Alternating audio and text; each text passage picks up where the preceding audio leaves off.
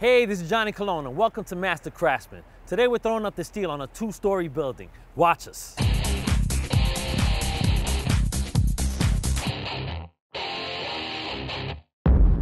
Buildings are ubiquitous.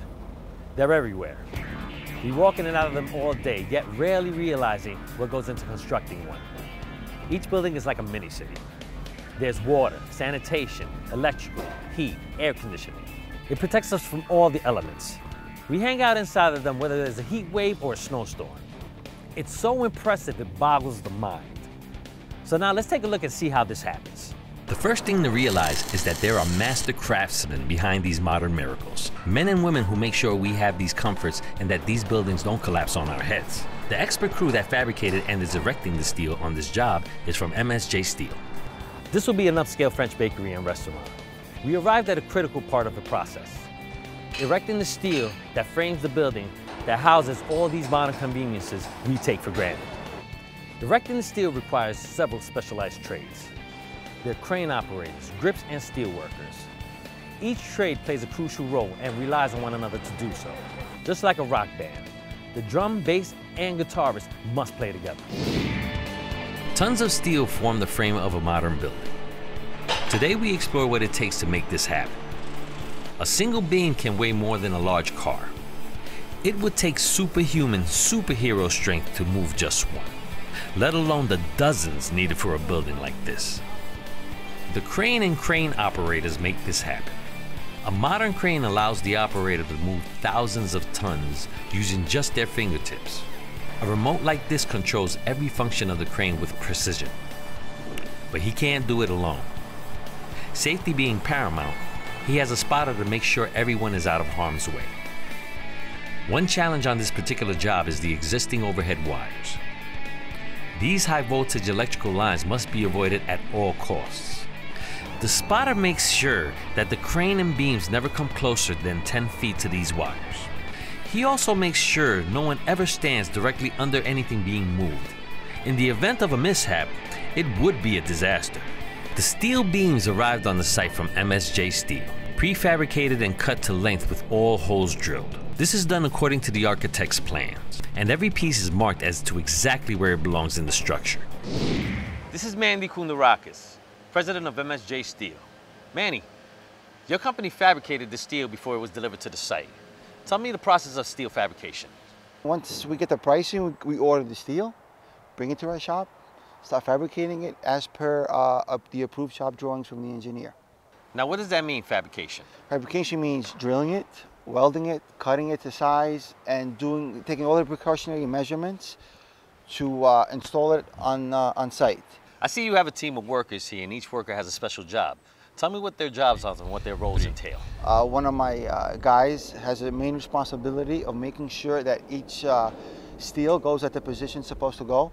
For instance, on this job, there must have been over 100 pieces of steel. Each specific steel has a number, which my shop drawing detailer made sure I installed it in its specific position that it was intended to do by the engineer.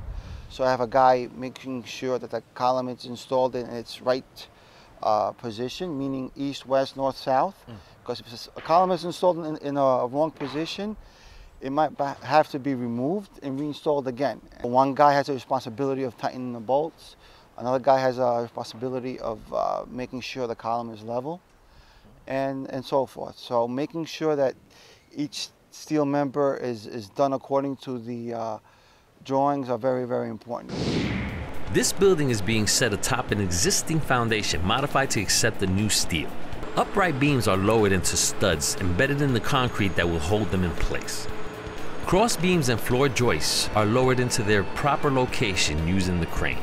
The process is repeated as workers help guide each segment to its correct position. For now, most beams are only loosely fitted and will be securely tightened later in the process once all the pieces have been assembled. Only certain key pieces of the structure are securely fastened at this point. If they tightened everything to final strength now, they would never be able to fit it all together. Despite tight tolerances, there will still be pushing and pulling involved. Workers need some looseness and flexibility so that everything can be properly lined up as each piece is introduced. All parts are moved slowly and with great care to assure safety on the site.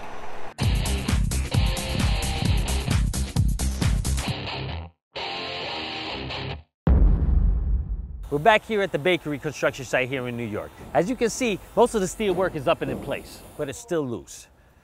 They have to make sure that everything is right angled and leveled before they bolt it and weld it down. As we pointed out on our last visit, the steel framing beams were put in place but not completely tight. This allowed some wiggle room when placing other components in the frame. Now that they're pretty much all in place, it's time to start checking that everything is level and at right angles. This is the skeleton of our building, and if it's not straight, nothing inside will be either. This isn't just for aesthetics. It affects function as well as form. You can see at this stage that they have placed the metal decking for the first floor and left the opening for an elevator shaft. Imagine trying to run an elevator if the shaft was not perfectly square, straight, and level. It just wouldn't work. That's why workers check every component in the frame before fully tightening the bolts and doing any welding that will permanently fix them in place. Once this is done, the building will be ready for installation of all other features. We'll see more on that next visit.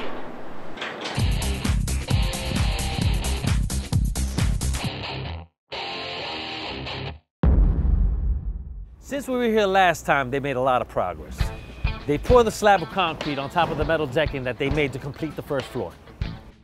On our last visit, we pointed out there was an elevator shaft in place, but they also left an opening for a stairway that'll lead down to the basement. We also see that they welded an extension for an awning, a nice little functional and decorative feature for when the building is complete.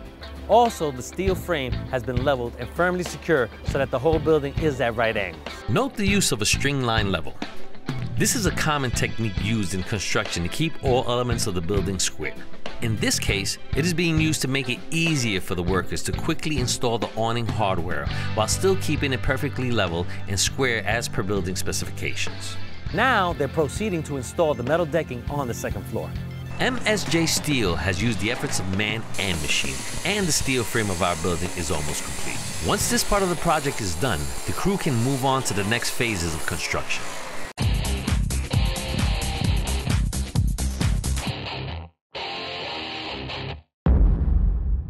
It's really cold out here, but the workers are still at it. After weeks of work at our job site, all of the steel framing for this building is completed. It's pretty amazing when you think about it. The steel structure took about 3 to 4 weeks to complete. As you witnessed, this was no small feat. First, many tons of measured and cut steel was fabricated from the architect's plan and delivered to the site. It took superhuman strength to lift those beams, some as heavy as a car. Luckily, they had a crane operator to help. Each fabricated piece needed to be set into its own unique location in the frame of the building. Every beam had a specific spot and the whole structure had to be assembled exactly according to plan. During each step in the process, they were trained craftsmen who executed their jobs with precision. Each step had to be completed perfectly before the next step could take place. It's like an elaborate three-dimensional puzzle. The result is a solid steel frame that will support an amazing building that houses all of the systems that make this a true modern miracle. Next, the crew will get to work, putting in the walls, the electricity, the heating and air conditioning system, the plumbing, the elevator, the lighting, and the electronic controls and monitoring systems that run it all. This building will house a complex array of modern technologies working together, but it's all held together by the steel, the skeleton of its body that makes it all possible. We've seen a variety of skills that workers needed to complete the first part of this job. Join us for future episodes where we'll see even more skilled tradespeople use their expertise to finish the amazing projects. I'm Johnny Colon, and I'll see you next time on Master Craftsman. Until then, let's keep building.